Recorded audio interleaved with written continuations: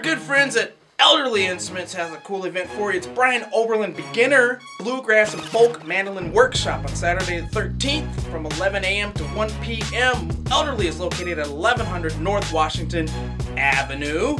Designed for folks who have never played the mandolin or are just beginning. The workshop will focus on technique, reading tablature, rhythm, chords, melody, and the necessary tools that accompany folk, bluegrass, and swing music. Charts will be provided in notation and tablature. The workshop is taught by Michigan's own Brian Oberlin, a seasoned and professional mandolinist and educator for 20 years.